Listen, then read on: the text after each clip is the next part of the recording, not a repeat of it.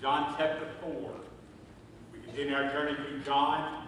Today we pick up in verse 19. It's the conversation between Jesus and the woman at the well continues. Jesus has now gotten her attention. As last week we saw when Jesus told her about her life and told her how she had been living her life, her eyes began to open up. She began to see herself in a different light and she began to realize that this is not just another Jew. This man is not like all the other Jews that have either mistreated me and put me down and not wanted to have anything to do with me. This man really cares about me. This man is engaging me in conversation, in meaningful conversation. And we see that right as we pick up in verse 19, the woman said to him, "Sir, I perceive that you are a prophet." In other words, you're not like anyone else that I have ever met. You're not like anyone else that I've ever seen. And Jesus begins to, as they continue to have a conversation, it begins to move toward the subject of worship. It begins to transition somewhat. Because the scripture tells us there in verse 20, it says, "Our fathers worship in this mountain, and you people say that in Jerusalem is the place where men ought to worship." Jesus said, "Woman, believe me, an hour is coming when neither in this mountain nor in Jerusalem will you worship the Father. You will worship what you worship what you do not know. We worship what we know. For salvation is from the Jews. But an hour is coming, and now is, when the true worshipers will worship the Father in spirit and in truth. For such people, the Father seeks to be his worshipers. God is spirit, and those who worship him must worship in spirit and in truth." The woman said to him, "I know that Messiah is coming, he who is called Christ. When that one comes, he will declare all things to us." And Jesus said to her, "I who speak to you am he." Can you imagine that moment? I mean, Jesus, she's been standing there talking to this Jewish man. She's finally catching on. "You're a prophet. You know things about me that I don't know how you knew it, but you knew it." And then she says, "I've heard about this Messiah that is coming." And Jesus says, "I'm he. I'm the one." God is seeking out worshipers who will worship him in spirit and in truth. That doesn't mean that God is seeking to make worshipers as if there were people not worshiping whom he hopes to change. You see, we all worship something. As a matter of fact, John Calvin said, our hearts are idol factories. And what that means is that on any given Sunday, when you and I come to worship, we have a decision to make. We're either coming here to worship God and focus upon him, or we're bringing something else in our hearts that is more important than God, and we are going to be worshiping that. You see, sin does not make us non-worshipers. Sin makes us worship something or someone other than the living God.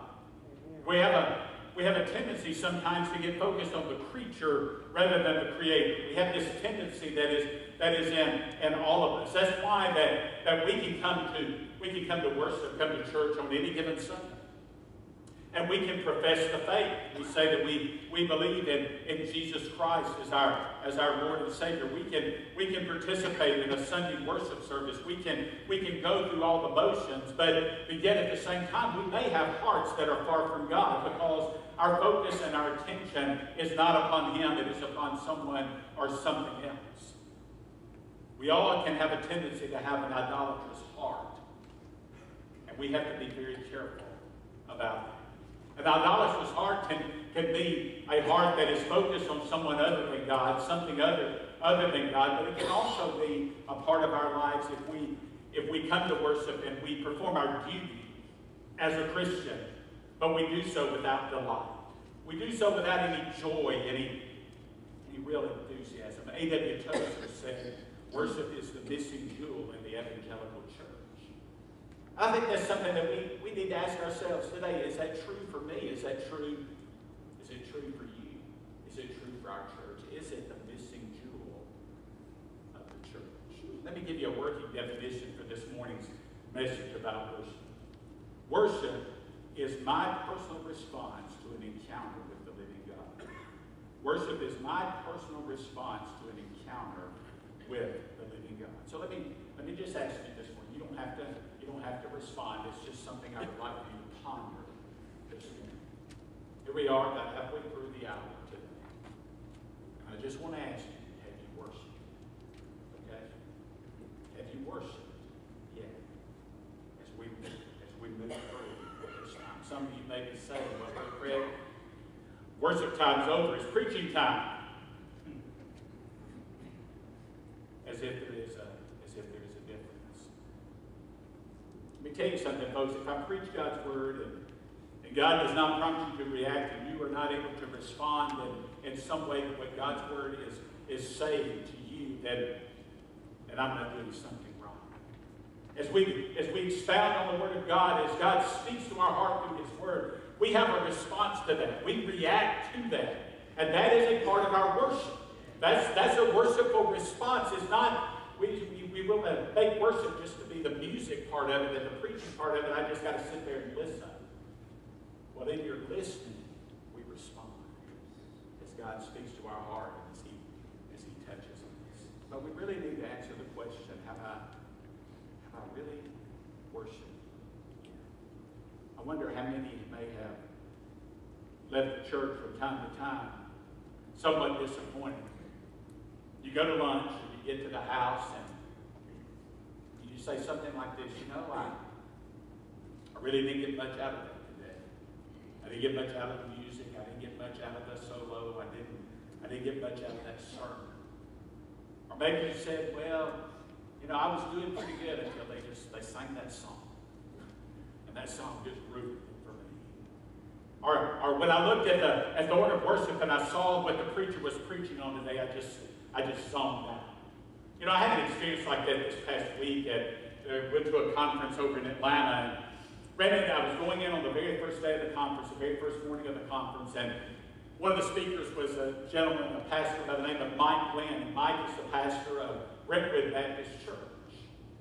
And outside of Nashville, very, very large growing church. And I had met Mike Glenn about 20 years ago at another conference when he had just gone to Brentwood and I had just moved to Decatur, and we had both been personally invited by this pastor to come to this conference, and we met. And so it was really the first time I had seen him since that occasion. And so as we were coming up out of the parking lot toward the steps to the church, I went over to him and I said, Mike, I'm Craig Carlisle, I'm pastor. I met you about 20 years ago at another conference, and I reminded him, of course, he really didn't remember who I was, but in his effort to make polite conversation, he said, well, where are you now? Where are you pastoring now? I said, well, I'm at the 12th Street Baptist Church in Gadsden, Alabama. This was his response to me. He said, what in the world would you do to end up in Gadsden, Alabama? So I told him, I said, well, I'm pastoring 12th Street Baptist Church, and that's my home church, and we've relocated, and God was just really blessing us. Well, he didn't say another word. Now, he was the first speaker on the program that day. Now, I didn't leave, but I zoned out. It didn't matter to me what he said. It didn't matter to me what was in his message. I didn't listen to a word he had to say. He lost me in the parking lot. I thought, what in the world? That's what I wanted to say. Who in the world do you think you are? What do you think you know about Gadsden, Alabama? But anyway, nonetheless, we've all had experiences where we come to worship and, it just doesn't click for us, and we go home, and that's our Sunday lunch conversation. That's our time as we reminisce about what has happened. But it also reveals to us a misconception that I think many of us have about worship, because worship is not something where we come to get something. It's where we come to give something. I think we forget that. And we come not to just receive, but we come to give glory and honor and praise to God. Now let me hasten to say that we do not give.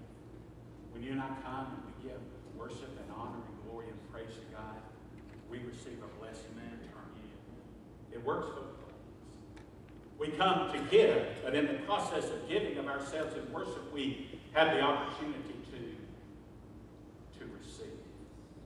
And I would just say, you know, if your motive, when you come to church, if all your motive is to come and just receive, then you might be just as well off staying at home and watching something on TV.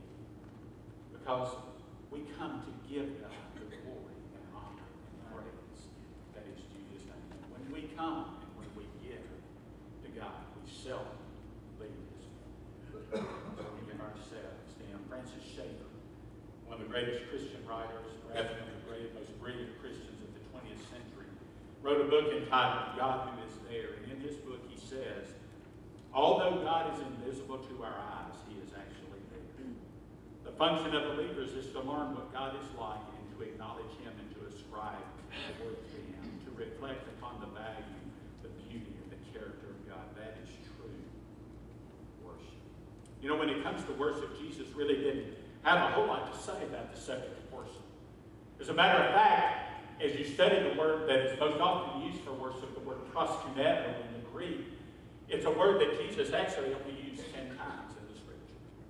He used it 2 times when He was being tempted by Satan in the wilderness, when Satan told Him to fall down and worship, and Jesus responded, He said, you shall worship God and God alone.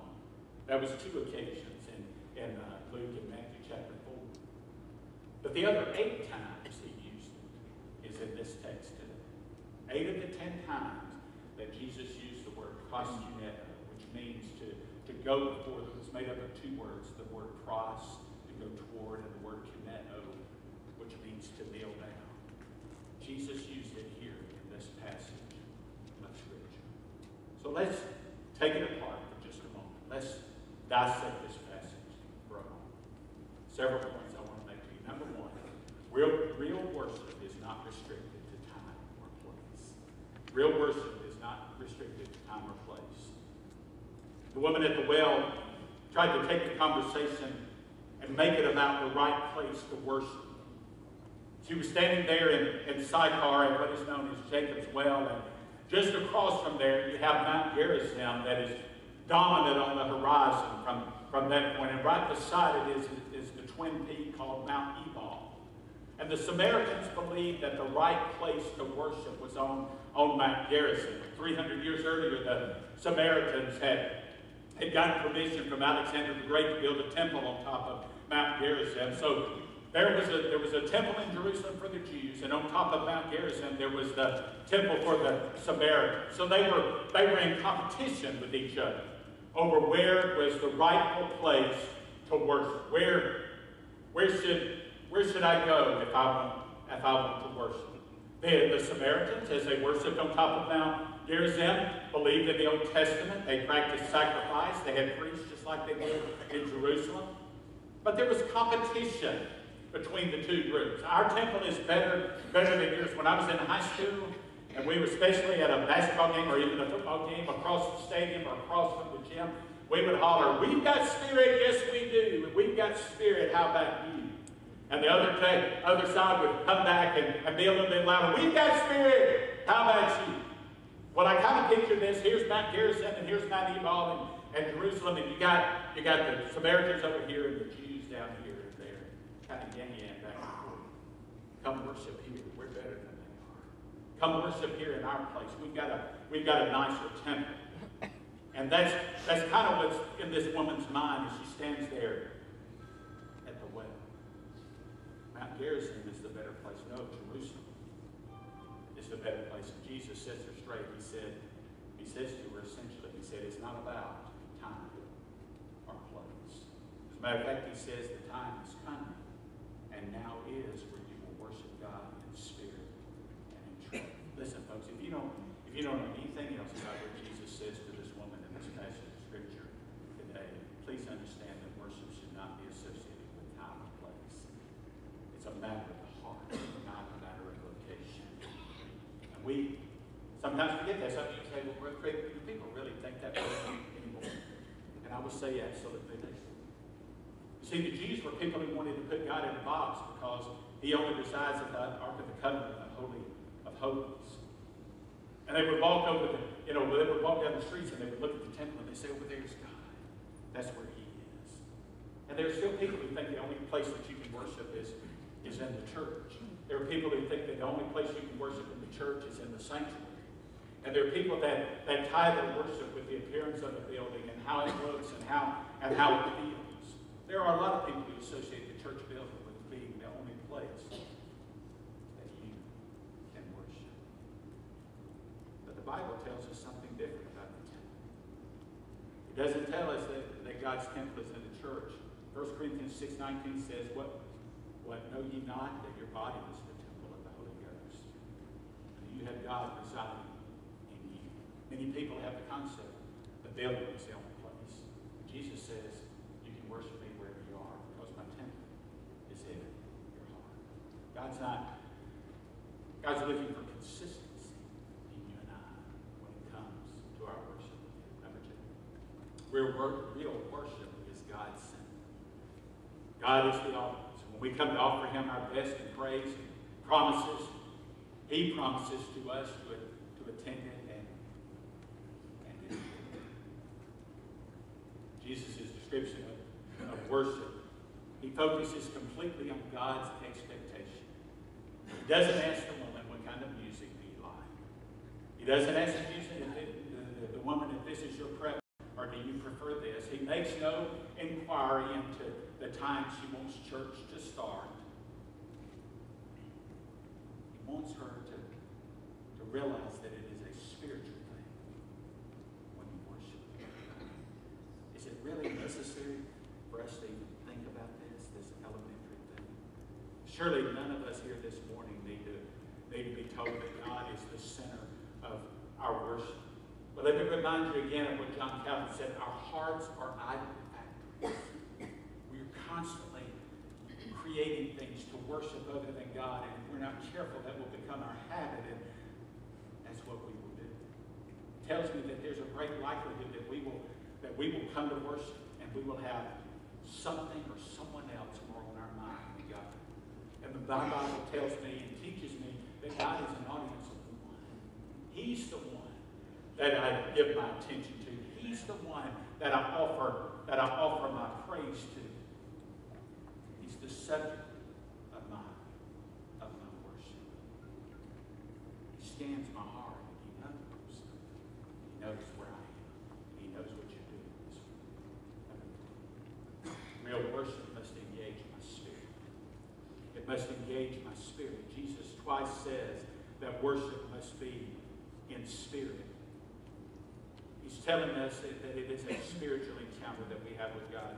We respond to God by singing, by giving our offerings, by raising our hands, by praying and praising God, because real worship engages our hearts.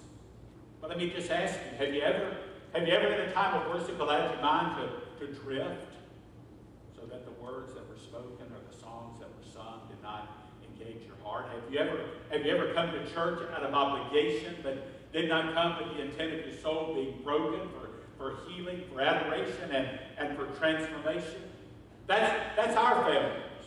That's where we fall short. That's where we leave what we need to be bringing inside. That's where we leave it outside. But there's also some things that we can look at that are positive. When Jesus says worship must be in spirit, he reminds us that what is really important is not what we see, but the one who remains unseen.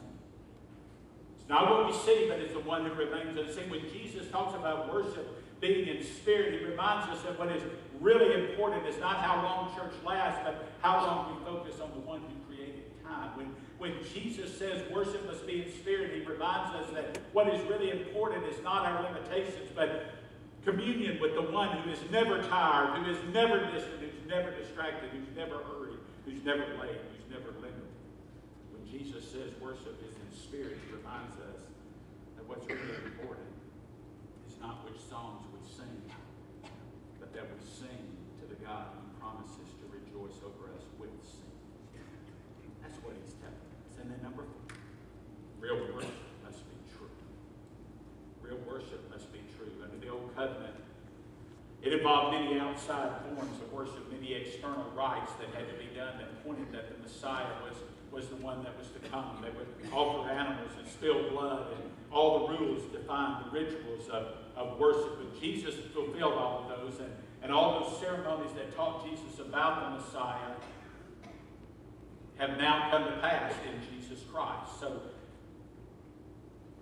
we fall short, though, when we use that fact as an excuse to elevate all of our biased experiences. We've always done it this way. This is the way I like it. This is the way I like it. We make it all about us. And when we do that, we take so much away from the experience that we have in worship. It must be worshiped in spirit and in truth. And there are three things that happen because of that. Number one, worship in truth admits who we are. It admits who we are. Every time we worship in every service, we have an opportunity to repent or confess or to make another decision that we may feel led to make. Satan and our flesh conspire to convince us that God is simply by our attendance. We don't need to feel guilt or conviction or sin in order to turn from Him. But the truth is that my sin separates me from God. That unless God seeks and saves, then I have no hope. So true worship, when I truly worship God, it makes me see myself for who I really am. Worship in truth also acknowledges who God is. Jesus condemned the Samaritan woman's worship because they worship what they do not know. And the reason they did not know is because they refused to accept the whole Bible as God's Word. Whatever sincerity they worked up and their spirits drove them away because they rejected the truth. They could alone could direct them to who Jesus was and understand who He was. Worship in truth honors what God says. One of the greatest tragedies of the church in our day is our commitment to simply have it our way. The Israelites during the period of the Judges, Scripture says in the very last verse that they did what was right in their own eyes, with no regard for what God wanted them to do. There are a lot of churches that are infatuated with their own opinions and their own preferences. It's not about me, it's about Him. Number 5. Real worship must be through faith in Jesus Christ. The Samaritan woman is now moving from the Old Testament forms of worship to understanding who Jesus is. She's moving from being dependent on external forms of worship and realizing what can happen in her heart as she worships Jesus Christ. And He tells her why this is possible. He says the reason you can make that transition is because the Messiah has come. No longer does a priest have to enter the Holy of Holies and make a sacrifice while everybody waits outside. You are the priest. And you can go into the Holy of Holies and worship God. No longer does a priest have to pray in your stead. For Jesus lives and intercedes within us, and He sends the Holy Spirit to enter us and groan in prayer for us continually. We're no longer dependent on a prophet to give us a word, because the Bible says the Word became flesh and dwelt among us. No longer do we have to have the Levites who offer the bread and eat the bread in the holy place. Jesus is the bread of life. No longer must the best wine be devoted to Aaron and his sons, because Jesus offers us the wine, which is His word.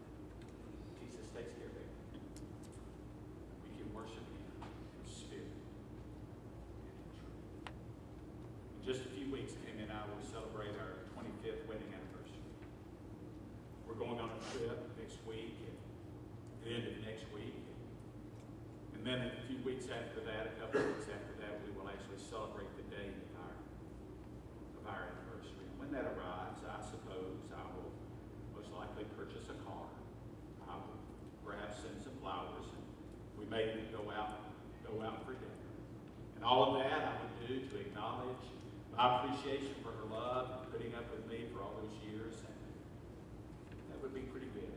That'd be a pretty good idea for her to do. Suppose when I gave her those things, she said, "Oh, thank you." And I responded, "Don't mention it. I had to do it." Such is the duty of a husband, to acknowledge our anniversary. And if I didn't do it, you would tell the people at church, and it would really make me look bad. No more than Tammy would be pleased with that response. God is not pleased when that is our attitude when we come to worship Him. Come and say, oh, don't worry about it. God don't need you. I had to come today. But on the other hand, if I tell Tammy that I love her, but I never acknowledge her birthday, I never acknowledge our anniversary, I never buy her a gift or speak of the love that I feel for her, that too falls short. That would not be pleasing. The thing that I want you to understand as we look at this transition in this woman's life is that love requires a flaming desire. I love Him. And I'm going to do all I can to communicate that love to her by telling her, by gifting her, by telling others that I love her, by remaining committed to her all the days of our life together. And just say that God expects the same thing. That's what He expects from you and from me. Is our love and devotion to Him all the days of our life. And I ask you again this morning, have you worshiped? Have you worshiped God? Have you had an encounter where God has spoken to your heart and He has touched your heart? And now it's time to respond. Worship Him in spirit and truth. That's real worship. What a transformation in this woman's life as she has this encounter with Jesus Christ. How is God speaking in your heart this morning? Would you bow your heads and close your eyes? As we come to call a full-time children's minister to children and young families. And many of you have had the opportunity, if not all of you, perhaps through this morning, have had the opportunity to meet Nate and Tabitha Holder. You've had the opportunity to read their resume. You've had the opportunity to pray for them.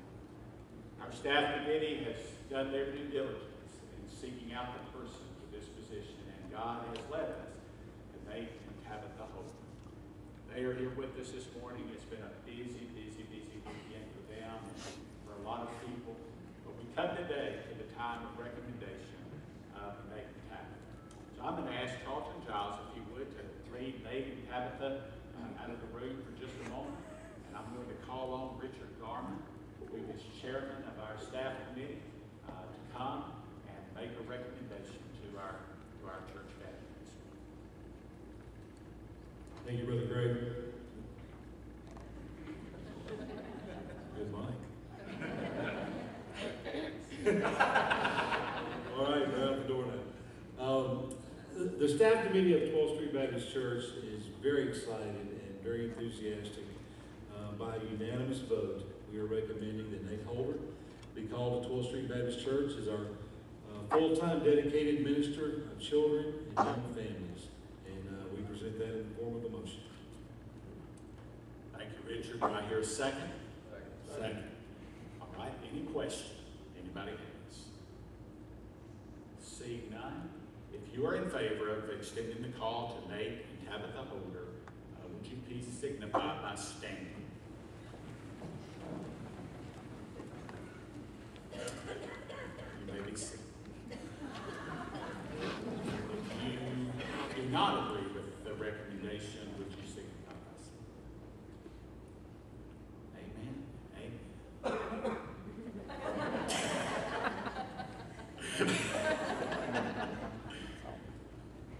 Let's welcome Nate.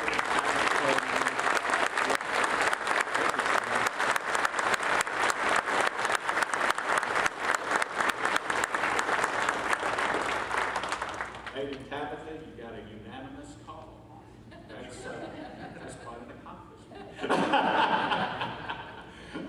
We are so glad to welcome them. Nate and Tabitha will begin their ministry with us on Sunday, June the 3rd. Tabitha will be transitioning out of her job in Charlotte, and we've got some things to work out there, but they will both be here by June the 8th. But Nate will be able to be here during Vacation Bible School, and we are so So glad about that and be able to meet all the families and children. You're going to have an opportunity this morning to come and greet them and welcome them. You pray for them in their time of transition as they move and all the things that go with that. Continue to pray as we seek a place for them to live here in Gadsden.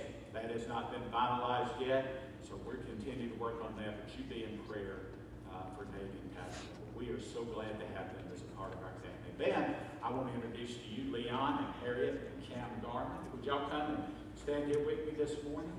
Just right here. Y'all come over here. All right. We're so glad to welcome the Garman family this morning. They have been visiting with us for a while, and they've been seeking the Lord, and they come today to unite with 12th Street on transfer of their membership from a sister church here in our county. And we are delighted to welcome Leon and Cam and Harriet today. If you agree with that, would you say a good amen? Amen. Amen. And we're so thankful for them and look forward to working with them as they are a part of our family here at 12th Street Baptist Church. What a great day it's been, a historic day. And I really appreciate all of your support, and I appreciate our staff committee so very, very much and all the work that they've done these last several months. So you come by this morning, greet Nate and Tabitha, let them know how glad you are to have them as a part of our staff, and then come by and also greet the Garments and tell them that we're glad to have them as a part of our church family.